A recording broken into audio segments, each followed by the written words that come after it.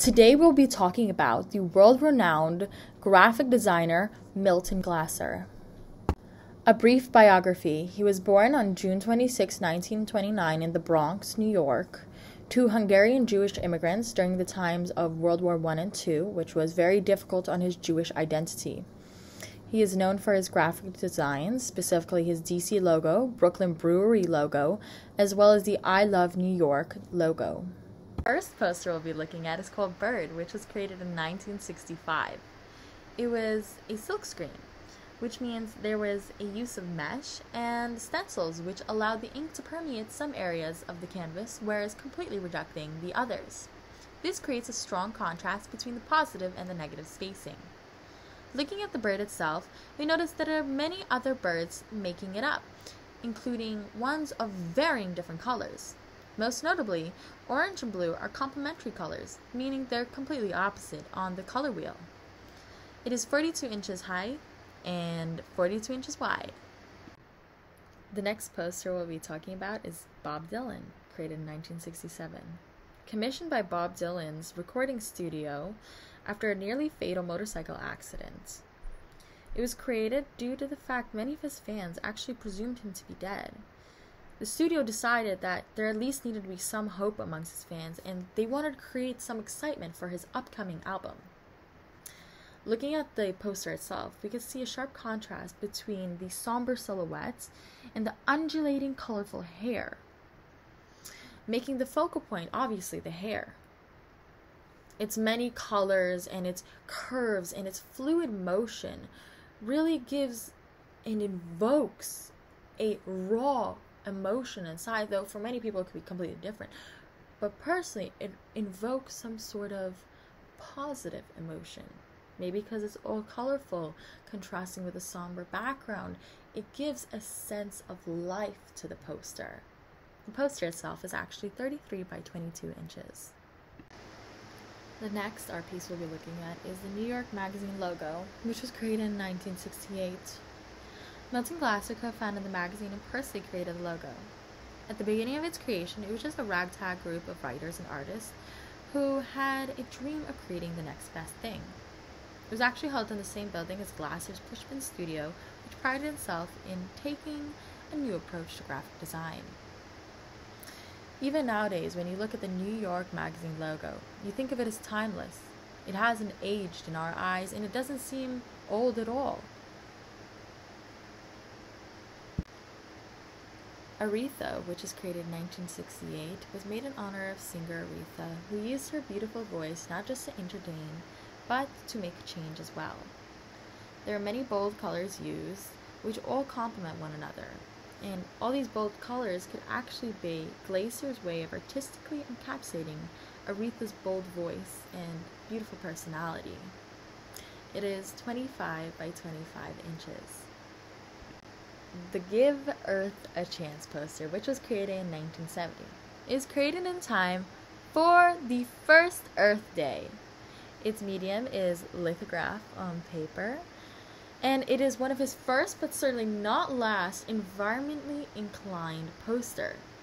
Looking at it, we can see that there's Earth hovering in the middle of what looks to be a field of grass, which very obviously is mechanically mowed down. It is tempered behind walls, and all the colors match one another. Greens and blue are the majority, of course. It is a very beautiful poster because it has this sense of human in the lines, because it's not just ruler drawn. There's something very animate about the way he made the lines and the way he made the earth. You can almost see it twirl on its axis. The Temple University Music Festival, which was created in 1975. This poster incorporates his usual vibrant color palette. It is made up of a woman who appears to have a swan on her head, and the majority of the background is a very lively orange. It is 35 inches in height and 24 inches wide, and as usual, it is lithograph. The next art piece I'll be looking at is of the iconic I Love New York design. It was commissioned by the Deputy Commissioner of New York in a time of extreme financial trouble. and it was used to elevate the spirits of New Yorkers and to give them a sense of unity. As you can tell, fonting is very important in here, and the use of the heart instead of love actually creates a sense of abstraction, which is a lot easier to iconicize. In 1978, Milton Glasser created the iconic DC Comics logo. It has been going through several phases up to that point, and there have been many renditions of the actual comic logo. There's a balance between thick and thin lines, which it helps captivate the reader, and it is one of his more recognizable logos. Sony Full Color poster, created in 1980, was inspired by the title Full Color Sound. As you can tell by the colorful ear against a black backdrop silhouette of a man, the focal point of this poster is to encapsulate the word sound in images. It is based on the idea that words or even sounds can paint an image in one's mind, and it is 36 by 24 inches. The next poster is of the Saratoga Festival in 1980. While we're looking at the poster, we can see a figure which is actually based on the Greek god Pan, who is the god of music, and he seems to be dreaming, and Milton Glasser's usual psychedelic style comes into play here with vibrant colors that are highly contrasting. It is very bright, and it really grabs the audience. In 1984, Milton Glasser created a poster for the Olympic Games. In the poster itself, there is a Corinthian column sitting smack dab in the middle, and coming onto it is a bunch of Olympic rings in the style of a ring toss. The Corinthian style column is a tribute to the game's roots back in Greece, and the psychedelic colorings has a very vibrant feel to it and really draws the viewer in. It's also complementary to the colors of the rings itself. Angels in America, which was created in 1993, is a poster for a musical. The musical itself was being directed by a friend of his. Looking at the poster itself, we see a heavy contrast between the angel that is crouched and huddled in on itself and the glowing yellow swarming around it.